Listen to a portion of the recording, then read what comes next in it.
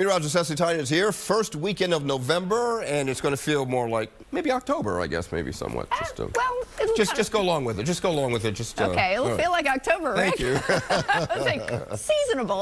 Let's go live on Sky 6, our Brandywine camera, and clear skies today. It's going to be a very comfortable night, not nearly as cool as the past few nights. And Keith Balderson, another beautiful shot of the sunset, Peace Valley Park, showing the blue skies and the sunshine. That's sunsetting tonight at 5:57. It's going to be setting a lot earlier by Sunday night as we head back to Eastern Standard Time. And of course, Sunday, a big day. Eagles taking on the Cowboys, and the